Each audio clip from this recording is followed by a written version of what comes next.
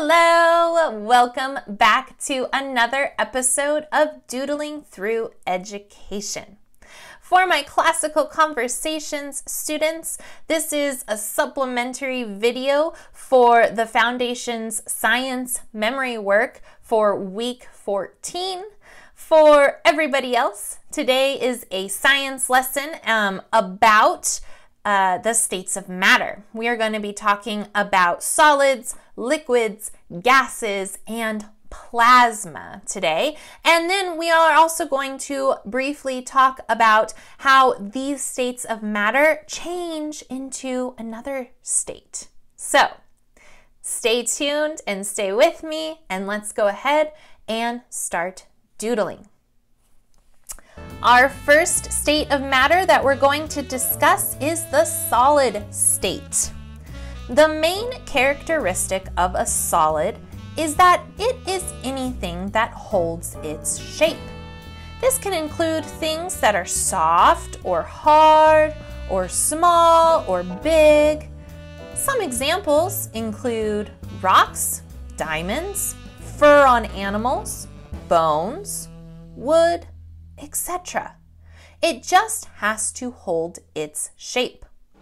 The reason that a solid holds its shape is because the molecules that make them are tightly packed together and not very active, so they cannot move much. Solids can be made of many things and sometimes can be a mixture of several things. An example of a mixture that is a solid is granite. On the other end of the spectrum, there are things called crystals. Crystals are solids that are organized in a very specific repeating pattern structure called a crystal lattice. Our next state of matter is the liquid state. Liquids are found between the solid and gas states. Examples of liquids at room temperature include water, blood, or even honey. The main characteristic of a liquid is that they fill the container that they are placed in.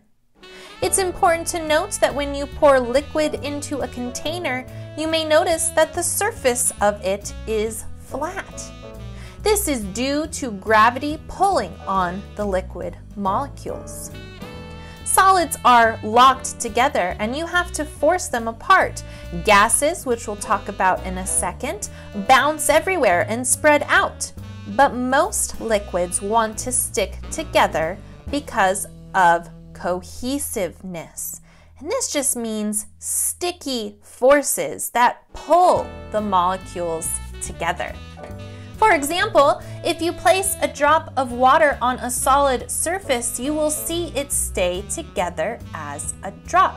These are those cohesive forces keeping the drop from spreading out. The next state of matter we are going to talk about today are gases. Gases are everywhere, and in fact, our atmosphere is made up of gases too. Gases can fill a container of any size or shape. It doesn't matter how big the container or how small the container is. The molecules spread out to fill the whole space equally. Think about a balloon.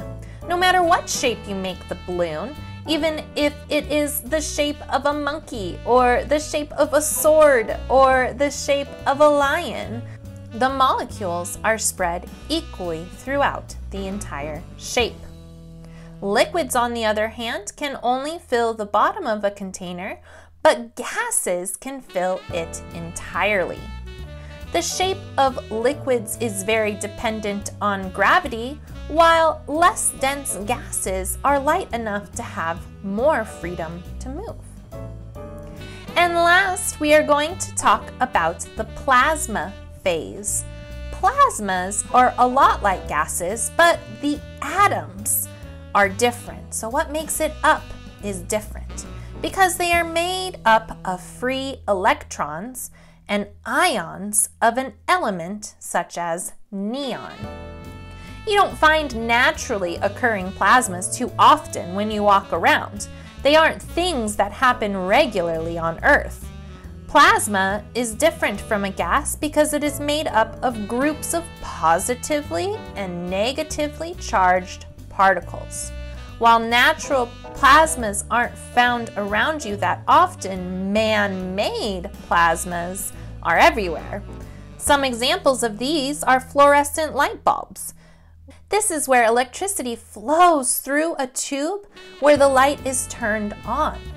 The electricity acts as that energy source that we need and charges up the gas.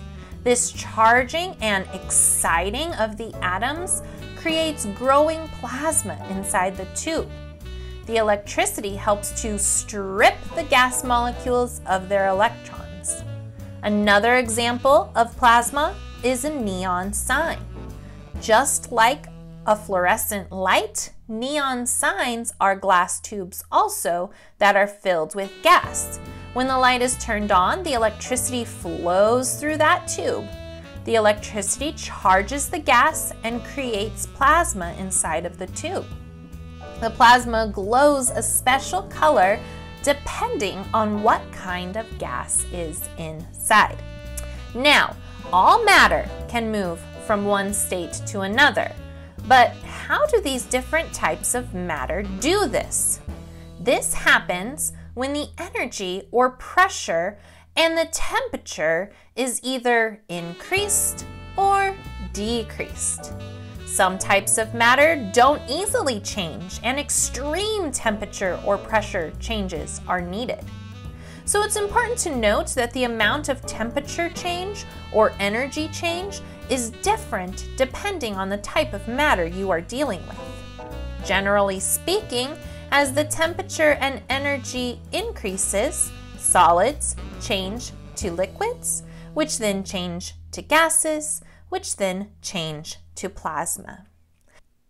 There are several terms that scientists use when talking about these phase changes, and they include when a solid changes to a liquid, this is called melting.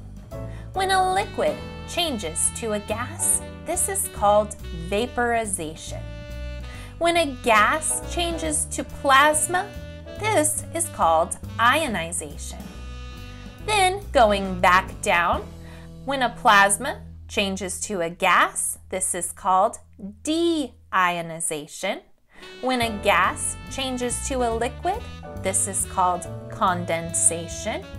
And when a liquid changes to a solid, this is called freezing. So imagine there's a cube of ice sitting on a counter.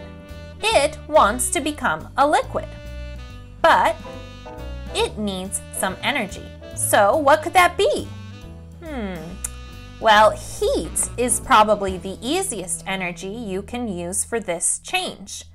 The atoms in a liquid have more energy than the atoms in a solid. So as you heat the ice cube up, it is adding energy, so it is changing from a solid to a liquid. There is a special temperature for every substance called the melting point. When a solid reaches the temperature of its melting point, it can become a liquid. So for example, for water, the temperature needs to be a little over 0 degrees Celsius for it to melt. When there is a liquid and you want it to become a gas, you need to find a lot of energy. Once you can direct that energy into the molecules, they will start to vibrate. If they vibrate enough, they can escape the limitations of being a liquid and become a gas. When you reach this boiling point, the molecules in the system have enough energy to become a gas. Let's finish up by imagining you have a gas like neon and you want it to become a plasma. As a gas, it's already halfway there, but you still need to tear off a bunch of electrons from its atoms. The gas needs to ionize. Electrons have a negative charge, Eventually, you'll have groups of positively and negatively charged particles in almost equal concentrations. They wind up in a big plasma ball. Because the positive and negative charges are in equal amounts, the charge of the entire plasma is close to what is called neutral. Neutral happens when a whole bunch of positive particles cancel out the charges of an equal bunch of negatively charged particles. And then you get plasma. And that is it for our States of Matter episode today.